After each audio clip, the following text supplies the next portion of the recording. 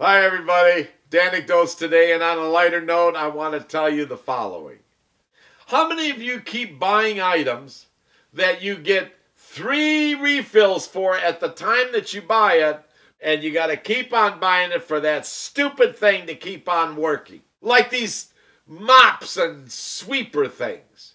In order for this frickin' thing to work, I got to go out and spend another $13, but the best one I think of all is these coffee makers. They all make you buy the machine, 25, 50 bucks. Buy the shit that goes in the machine, $29.99. After you're done, come back and buy some more. But it only fits in that frickin' machine.